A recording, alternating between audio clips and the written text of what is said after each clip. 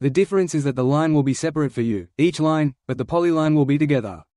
Well, we're going to have these options, these are the options, then there are the circles. Circle radius, circle diameter, 2 points, 3 points, 10 10 radius, 10 10 3.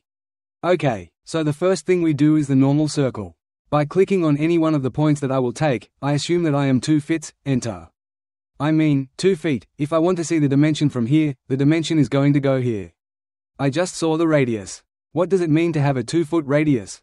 The radius, so if I'm not from here, what first? Center radius. That is, with a click I give the radius. Suppose if I give delete, I will mark it like this to delete.